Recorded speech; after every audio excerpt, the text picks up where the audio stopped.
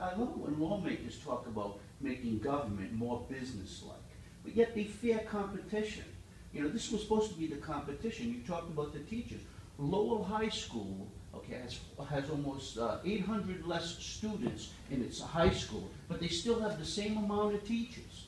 And yet they don't have enough teachers at the 4th and 5th grade level where their population is booming because the union doesn't want to transfer. They have problems with, they got all these rights and rules and everything else. There are some new models that are coming along where actually the charters and the public schools are working together very well.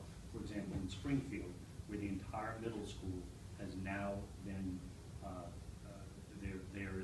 it's a new form of charter school, and they brought in charter operators from the outside, working with administrators and teachers on the inside, and so it's a new blended kind of charter school.